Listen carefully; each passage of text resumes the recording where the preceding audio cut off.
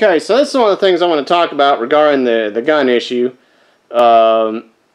This is Arkansas Governor Asa Hutchinson. He's running for re-election in Arkansas. That's the Arkansas flag over there, by the way.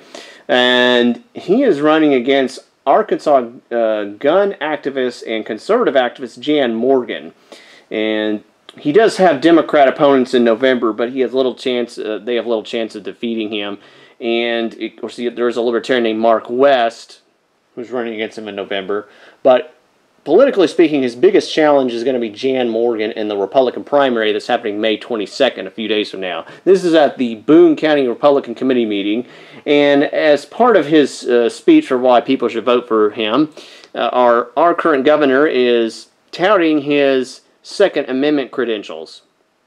Give him his street cred among what we call the gun nuts. Of course, Asa Hutchinson, as part of his resume, touts how he was an official in the National Rifle Association, also known as the NRA. And the NRA is the largest active group that advocates for gun rights in the Second Amendment. As an official of the National Rifle Association, however, Asa has had to be corrected on a few issues years ago. But this is regarding this speech is going to be partially regarding the Sandy Hook incident and what he did after that. And this is just a few seconds. So what I'll do is I'll play this clip and then kind of analyze it and kind of break it down what was actually said here. Hold on just a second. This is also about the Second Amendment. And after the Sandy Hook incident where we lost so many children because of a violent shooting in the schools, I was almost standing alone on the national stage defending the Second Amendment and saying the solution is school safety and not infringing on individual rights. We continue to expand those rights here in Arkansas.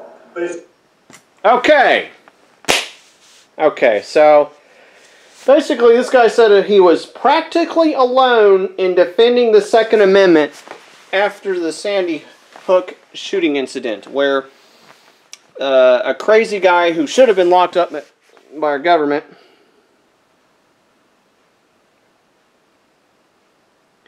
but instead was allowed to roam free, and I believe he killed his mother, took the AR-15. The mother was the one who had bought it, which means the background checks or banning people from the age of 21 from having guns wouldn't have applied because Adam Lanza was younger than 21.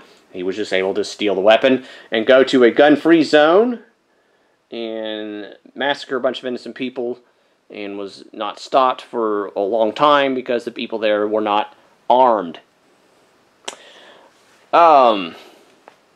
The idea that you were practically standing alone defending Second Amendment rights after Sandy Hook is an absolute bold-faced lie. You were not practically alone. Matter of fact, you really weren't that very active. I believe you went on one liberal TV show, Face the Nation, and you touted the NRA's policy. Probably the person who took the brunt of the standing for Second Amendment rights after Sandy Hook is the same one who stands for it after the Parkland and most of the other shootings, Dana Loesch. Dana was the one who really took a lot of heat for defending the Second Amendment. I'm gonna just switch off this guy, and then this will be cut up into segments here. So it'll be one long segment, and I'll kind of talk a little more about this in just a second.